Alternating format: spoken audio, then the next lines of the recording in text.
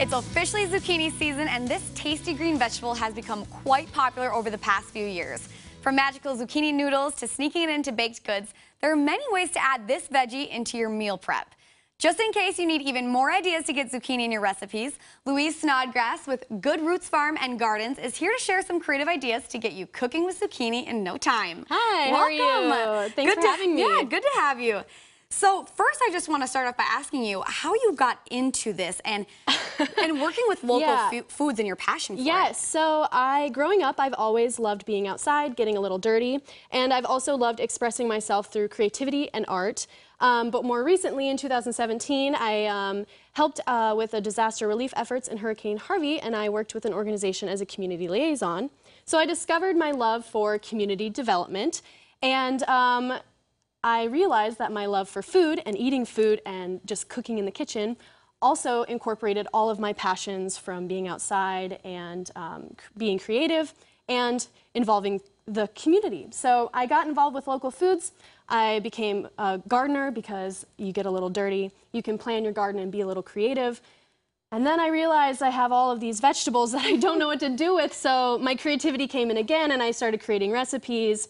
And I have a great opportunity with Good Roots Farm and Gardens to plan events and create pizza recipes for them and manage their gardens. So I get to do all of my favorite things for an awesome organization or a business, excuse me. So yeah, well, congratulations. Awesome. Yeah. Doing big things then. Yeah. So let's talk about zucchini now, because really, if you look at it, it kind of looks like a cucumber almost. Yeah, and as a kid, I hated zucchini. I think because it had the letter Z in it, so I thought, no, that's gross. So I've never really liked zucchini until more recently in my adult life. But yeah, it's really great for you, and it tastes nothing like a cucumber. Right. Yeah. What are the health benefits that come along with eating zucchini? So it is rich in vitamins and minerals. It is super high in antioxidants. It improves digestion. It has a lot of soluble fiber and insoluble fiber. And it also has a lot of magnesium and potassium, and it has a lot of B vitamin complex, which helps lower blood sugar. It's also great for weight management. It has a lot of water in the zucchini, so when you substitute like pasta, you're getting more full for less calories. And yeah, so it's just a great substitute and an addition to a recipe.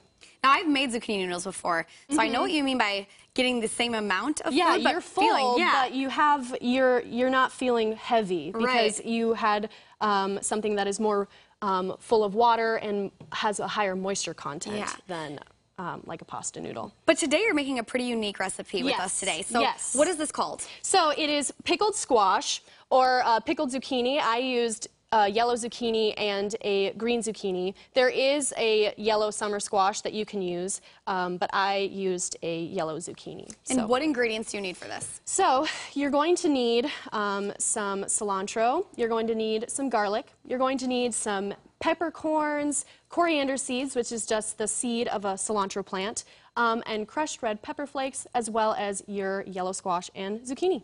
Okay, so first steps, you started this already, but what did you have to do first to get ready? So you will also need apple cider vinegar, some honey, and some salt, and a little bit of water.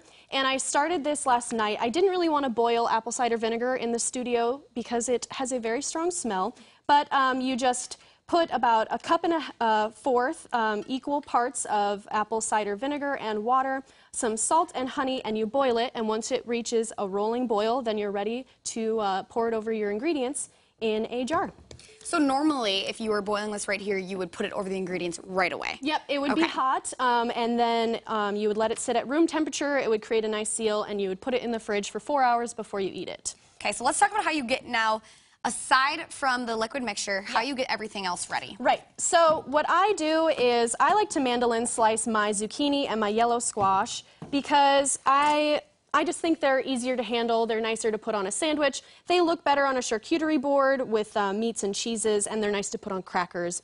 So I like to slice them really thin. You can slice them however you would like to enjoy your pickled squash.